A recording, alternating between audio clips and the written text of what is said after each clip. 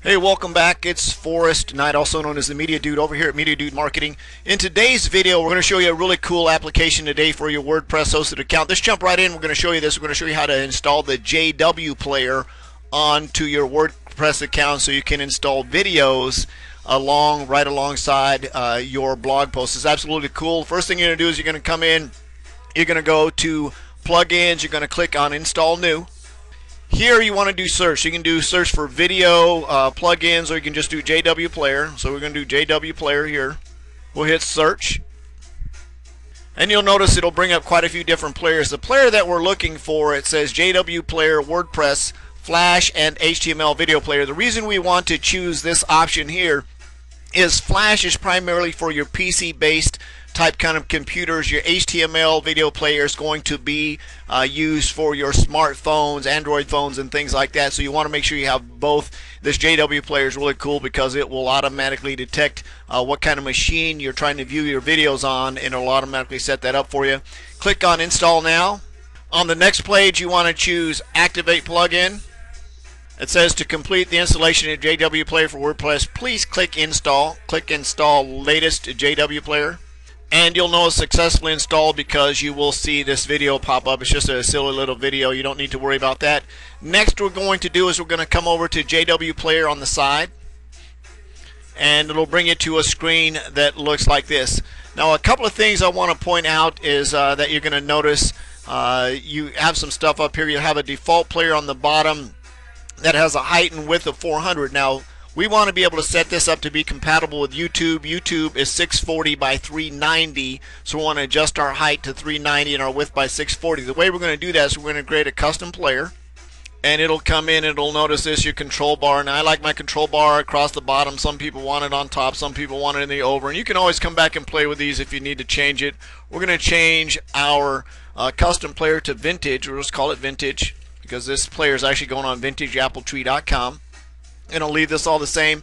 And down on the bottom, we're going to create our height is going to be 390. This will match our YouTube height, and we'll go to 640, and we'll do that. Then we're going to click Save, and it'll automatically come back to this page. Now, if you hit Save, it'll bring you back to this page. So we simply want to go to Edit. I like my control bar to be at the bottom. Now, under skins, you can choose default skins. If you'd like to see what those skins look like, you can choose JWPlayer skins here. My favorite on these skins is the Picasso. I love it. It's really artsy, fun looking. You'll see this on the video here. I'm going to choose my height 390 by 640 to sort of match my YouTube video size so it fits on the page. You don't really have to do anything under these other settings here, so you can go in and look at them and see what's there if you want to, and then you're just going to come and click Save. Now that we've got this set up, what we want to do is go ahead and get your video installed into your post. So we're simply going to come up here to our post. We're going to click on All Posts, and since we've already got our initial Hello World, this is just a generic post that you're going to get on your brand new post. We're going to click on Edit, add our video into this post. You're going to scroll that down because we want our video to go in this area here.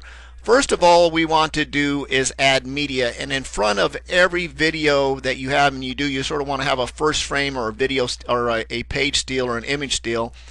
Remember, our YouTube videos are 390 by 640, so you want to make sure that that first frame is the same size. I've already created some of those, so we're going to go add an image. We're going to upload, and here it says select my files. So I'm going to go find this file real quick.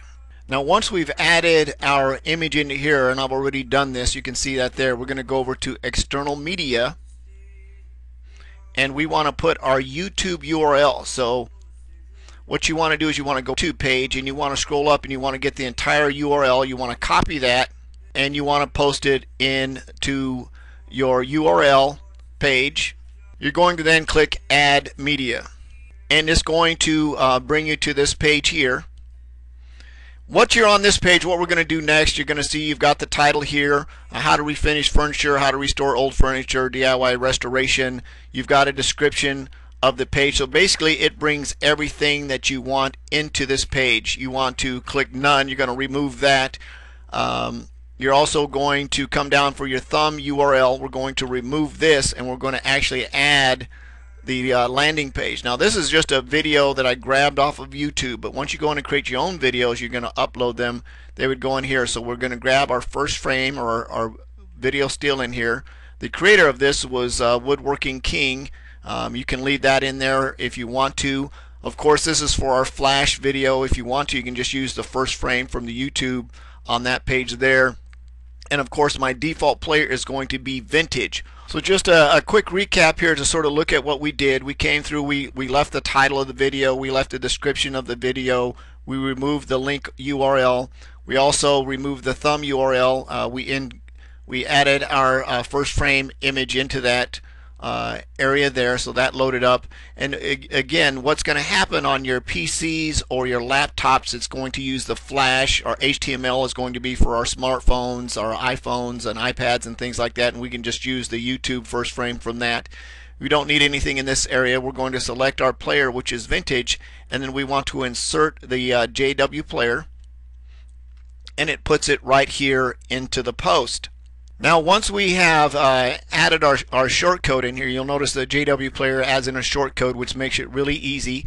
We simply come over and hit update, and you'll notice my title up here is simply Hello World. We'll click on preview changes and we'll take a look and see how this video uploaded.